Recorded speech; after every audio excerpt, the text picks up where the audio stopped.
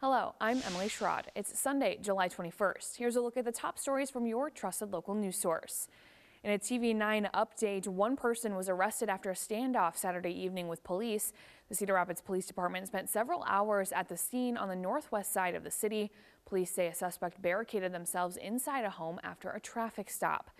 Now, these are some photos from a TV9 viewer Saturday afternoon. You can see a large police presence outside a home on Rogers Road Northwest. Lynn County officials say police pursuit began around 6:15 after police attempted to make a traffic stop. Officials say the suspect then fled into a home. That standoff ended just after 10 o'clock Saturday night. The name of the suspect has not yet been released. TV9 will bring you the latest on this developing story as we continue to learn more.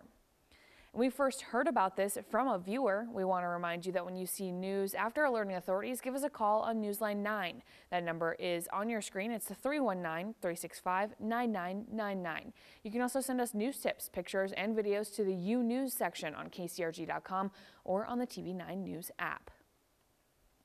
The Iowa Department of Corrections is looking for the public's help in locating a work release escapee.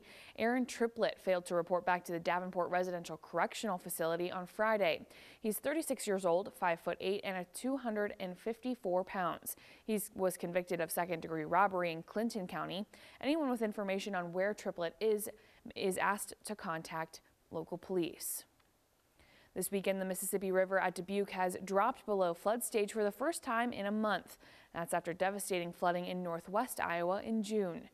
This is video of flood levels earlier this month. Saturday morning, Radio Dubuque reports the river levels were at 16.7 feet, which is below the moderate flood stage. As of Sunday morning, river levels dropped further to 16.2 feet.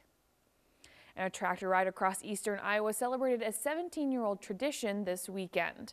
150 drivers spent 3 days traveling across Benton County for the final North Iowa tractor ride.